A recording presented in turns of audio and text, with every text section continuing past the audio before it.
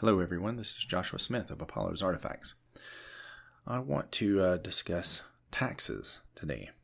I am a libertarian, of course a principled libertarian. I don't believe in taxation at all, but we're going to get into some issues about a particular bane of mine is listening to conservative talk radio show hosts who like to bloviate on and on and on for hours about how, quote, the poor don't pay any taxes. I mean, if you've ever listened to any of them talk about taxes, it's usually one of the first things they say. The poor don't pay any taxes. The poor don't pay any taxes, right? Now, of course, what they're talking about income taxes, which, of course, they're technically wrong about that issue, too, because anyone who makes money pays out income taxes all throughout the year, and then when they file for an income tax return, they get that back during the next year. But of course, what they're losing is the use of that money throughout the entire year, whereas they could be, redirecting that towards other things that they would prefer to put their money toward. So in the interest of this, I'm actually going to read an article from PBS, which, ordinarily I would not read anything from them, but this is a particularly good article, and it's called How Much Do the Poor Actually Pay in Taxes? Probably more than you think. And it begins with an editor's note. Makers versus takers. It's the cliche dividing line between those of us who contribute to the economy and those who supposedly leech off it. The assumption is simple and stark. The former pay taxes, the latter don't, and live off those who do. But it turns out that even the poorest among us pay a high proportion of their income in taxes. Vanessa Williamson of the Brookings Institution, an economic think tank, decided to study the data and has now written Read My Lips, Why Americans Are Proud to Pay Taxes, a book full of surprises about who pays taxes and how much they pay. The following piece highlights the greatest surprise of all. And this is a 5-page article. I'm only going to read some selections from it just to help make the point. It starts off, this is from Paul Solomon, economics correspondent. Quick, think of a taxpayer. Did you imagine a middle-class person puzzling over the income tax returns, or maybe a homeowner looking at the property tax assessment? If you are like most Americans, you probably did not think of a mother putting gas in the tank of the family car or a retail worker having wages withheld for Social Security and Medicare. Because people in the United States associate tax paying with the income tax, they underestimate the cost of the many other taxes they pay, especially the payroll taxes, sales taxes, and gas taxes that fall heavily on lower income people. In reality, low income Americans pay a lot in taxes, and their role in paying for schools, roads, and other public services largely goes unrecognized. All told, those in the bottom fifth of earners pay almost a fifth of their income in taxes. According to the Institute on Taxation and Economic Policy, the lowest income quintile, those making less than $19,000 a year, pay almost 11% of their income in state and local taxes. And of course, that's a lot more in a state like Tennessee, where I live, where we have one of the highest sales taxes in the United States. I think it's second, maybe. Working people, even if they don't make enough money to pay federal income tax, also pay payroll taxes that contribute to Social Security and Medicare. And anyone who drives a car pays gas taxes. The old cliche really does hold true. The only thing as inevitable as death are taxes. And John Stossel, the great former liberal turned libertarian, has made a really, really good video showing, from the time that he wakes up in the morning till the time he goes to bed at night, he's taxed on all kinds of ludicrous and absurd things all throughout the day, as we all indeed are. And I don't by any means endorse every claim or the entirety of this article, but I do think it's important to point this out, that the conservative talk radio show hosts really, should tone down the rhetoric a little bit when they're out there yelling about how the poor don't pay anything in taxes. It's just really not true. And they need to be more specific about what groups of poor they are referring to, and which portions of the rich that they're referring to in terms of those who pay the large majority of taxes. And I move from that to something from the Tax Foundation, State and Local Sales Tax Rates of 2016 by Scott Drinkard and Nicole Keating. And it shows here how, for example, the state where I currently reside, Tennessee, has, by various calculations, either the first or second highest rate of sales taxes. And indeed, many of the cities here in Tennessee also impose a sales tax above and beyond the state tax that you face. This article has a really good table that you can refer to see where various states rank in terms of state and local taxes.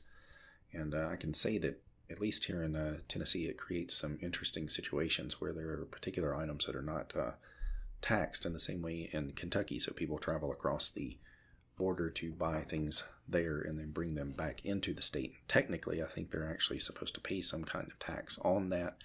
But as far as I know, it's one of those things that's mostly ignored and no one really pays, as far as I know anyway. I have another article here from something called citylab.com, and this is titled, How Local Sales Taxes Target the Poor and Widen the Income Gap. It points out that a state sales tax on food and other necessities place a higher burden on poor families. And one of the interesting ways that this particular article breaks down the division on this, we can combine, let's say, the first 4 of the economic divisions here. Say it starts with less than 18,000, 18,000 to 33,000, 33,000 to 54,000, 54,000 to 88,000. If you combine those 4 categories, the average state and local tax expenditure for them is right at 10%. But when you look at the, say, top 1% of earners, $419,000 per year and above, they end up paying only 5.4% of their income in state and local taxes. So again, this just points up the thing that I'm trying to bring about here, which is when you hear the conservative talk radio show host screaming about how the poor don't pay any taxes, it is technically and literally absolutely not true. And this is where some have the term they refer to, state and local taxes like this as regressive taxes, because they do end up literally punishing people on the lower end of the economic spectrum more than anyone at the top. And, beyond that, it would just make more sense, I think, to have, groceries, especially basic grocery items, not taxed at all. I mean, I guess you could say particular luxury foods or something like that. Maybe you could have those taxed at some certain rate or whatever. But ideally, I would like to reduce everyone's taxes that they pay, and beyond that, of course, not have them pay taxes at all. But that's just, my approach to it. And this problem is one that bears out, they have an interesting table here breaking it down by property taxes, sales and excise taxes, and income taxes. And indeed, the lowest 20% of earners do not pay very much at all in the form of income taxes, but they pay many multiples of times more in the form of sales and excise taxes and property taxes than do the top 1%, the top 4%, and the top 15%. So that's interesting. And one of the reasons for this probably is that, the sales tax is a lot more of a hidden tax that people don't, keep a running tabulation of throughout the year. Most people don't anyway. And the federal income tax, of course, has a much more, obvious and overt, example that pops in front of your face once every year, depending on how you file, of course. But the state and local taxes are really, really a big pain for poor people. And I have another one here from January 2015 from CBS News. Are local taxes unfair to the poor? Ultimately, it comes to this same conclusion, points out many of the same problems. And, of course, the libertarian mantra, which is usually, taxation is theft, taxation is theft. There's only so many times that you can say that, and you see that people just simply don't get it. Sometimes you have to bring it into more of this, real world material like this rather than just the theory, because people really get this, when it hits them in the pocketbook. But, people have this perception of taxes, hey, it's how we pay for roads, it's how we pay for schools and all this kind of thing. It's how we pay for military defense and so on. And then they get really upset when you start talking about how no one needs to pay any taxes at all, right? They do get it when you start talking about how the poor are being treated unfairly. There's just not much sympathy out there for the devil when you talk about how, well, the wealthy are having to pay, X and X amount in taxes. People just don't really care about that, unless they happen to fall into those categories. And then they're like, yeah, that is a problem. But people beyond those brackets, they just don't get it. Have another article. This one is from March 1st, 1998 by William Gale from Brookings, and it's called Don't Buy the Sales Tax. And he talks about how, every few years there's like this cycle to this where people say the flat tax is the way to go. Other people say that there needs to be a retail sales tax. And one of the things that's missed about this, I think this article points it out pretty well, but, it isn't perfect, of course. But think about all of these sales taxes and any kind of tax imposed upon any kind of a corporation or business or individual as a burden that's being placed upon the economy overall. It is something that causes it to slow down. It creates a drag effect. It's a big problem because no matter what happens with any of the taxes, they're going to necessarily have to shift off those costs to someone else. Someone is always going to pay for them no matter what. Now, whether that comes about in the form of, say, fewer hirings or increased layoffs and firings, or it comes in the form of, increased costs for whatever product is involved, whatever it is, they're going to make up that difference for the tax somewhere. Everybody is going to end up paying for it somewhere down the line.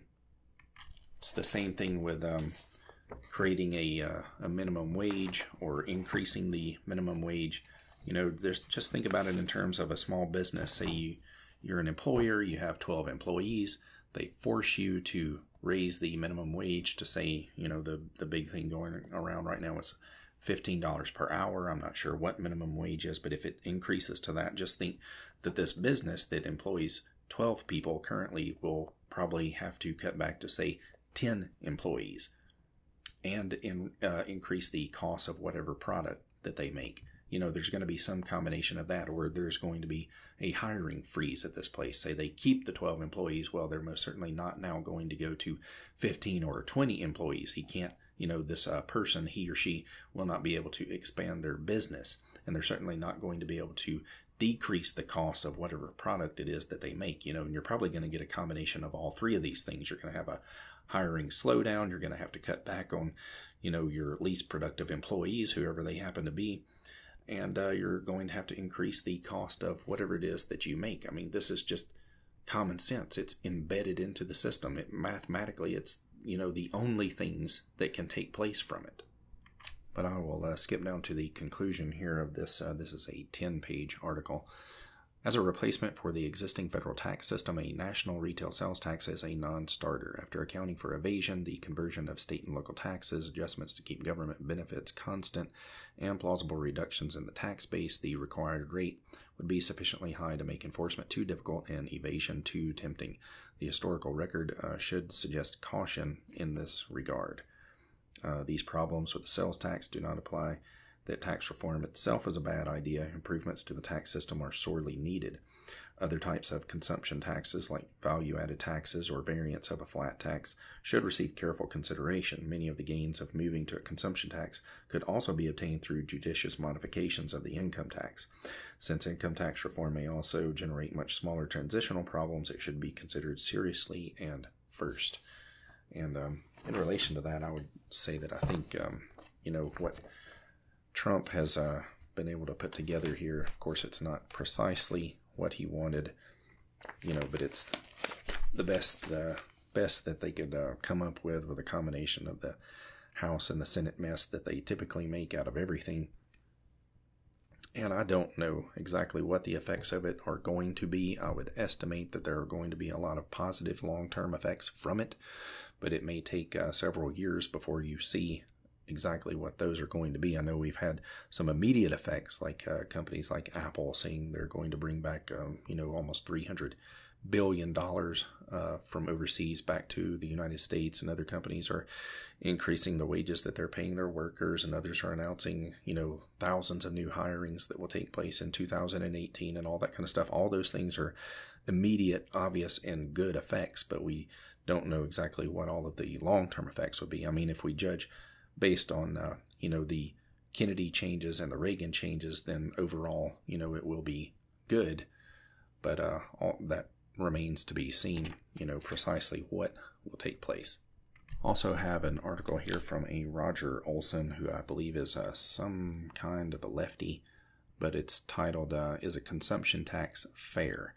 Starts off, I have argued here and elsewhere, e.g. in newspaper letters to the editor and guest columns, that income tax is the only fair tax because it's the only tax based solely on ability to pay.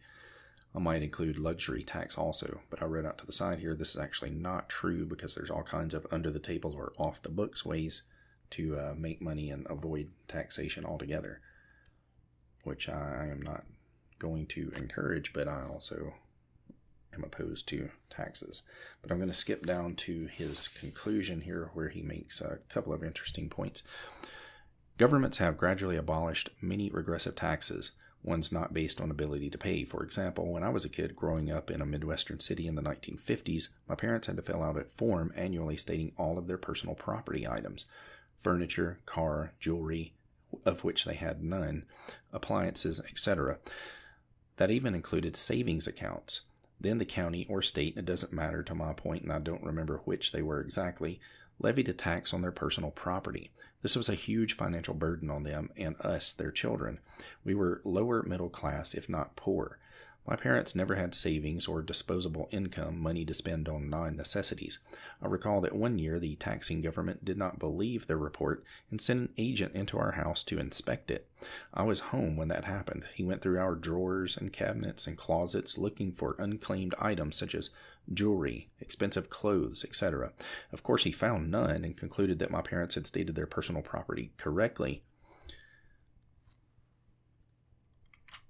Sometime later, and I don't remember when, the government abolished that tax. It was extremely regressive. For example, suppose you were poor but inherited a piece of jewelry with sentimental value, such as your grandmother's wedding ring set. You had to declare it and pay a personal property tax on that annually. That tax had nothing whatever to do with ability to pay. That's why it was abolished, but the same principle applies to real estate property tax on homesteads, and, I argue, sales tax on clothes, services such as plumbing repair, etc. Those should also be abolished because they are regressive. The only progressive taxes are income tax and luxury tax. And I would agree with him with nixing the other forms of taxes, but also add to that the income tax and luxury tax as well. But that's just me.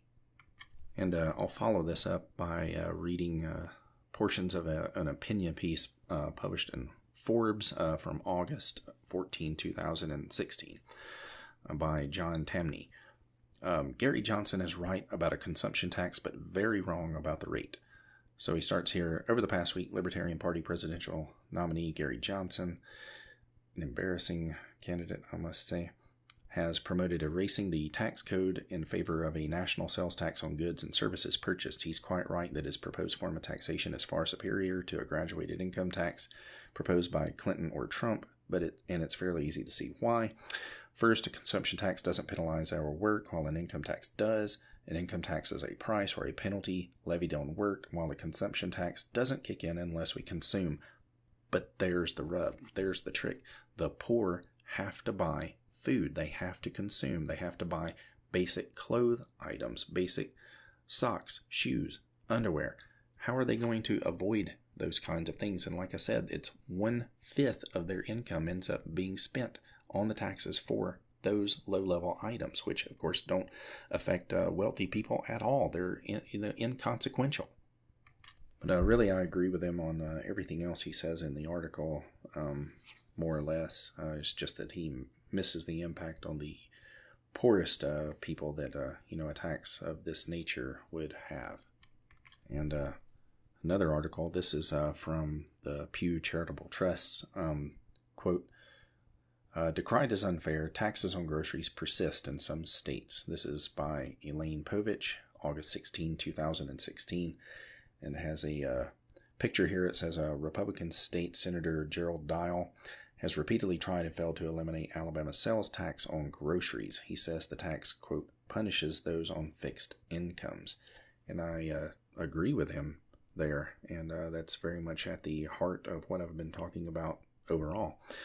The article begins, 13 states and many localities continue to tax the sale of groceries, even though the taxes disproportionately hurt the poor and may affect the quality, variety, and even the amount of food they can afford to put on the table. Because just think about it, all of the healthier food items cost significantly more, and the cheap garbage, everybody can get and eat to their heart's content, but much to their physical and mental health woes. The article goes on to point out that states may be looking at getting rid of sales taxes on groceries, but the calculus that they make is groceries are between 1/6 and 1/7 of all consumption within the states. And if they want to raise that same amount of money, they have to make that up somewhere else if they want to continue bloated government expenditure at the rates that they always want to continue them at, and of course grow them inevitably. The article continues further down.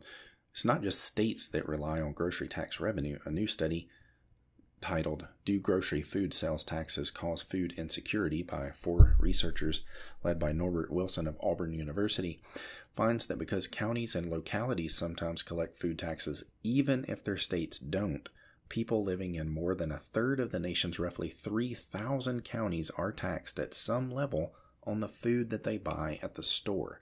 The average tax rate is 4.3%, which translates to more than $200 for a family with an annual grocery bill of $5,000. But in some places, such as Tuscaloosa County, Alabama, combined state and local taxes can be as high as 9%.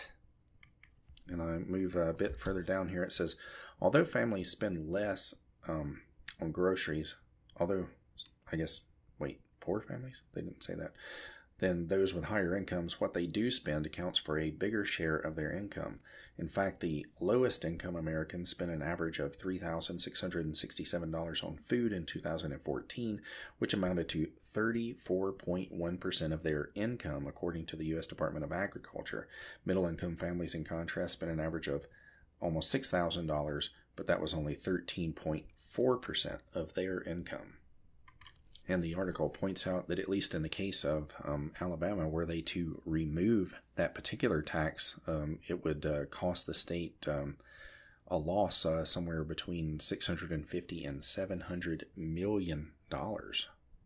But you notice the craven nature of politicians in general is they never consider, hey, let's reduce the state budget, say $650 or $700 million in order to make up for this. They immediately want to look somewhere else to impose some other kind of tax on someone else to make them pay for this so-called shortfall, which is actually, I'm sure, an unnecessary shortfall. If you could get into the budget and look deeply enough, you would easily find some place you could cut this $650 to $700 million.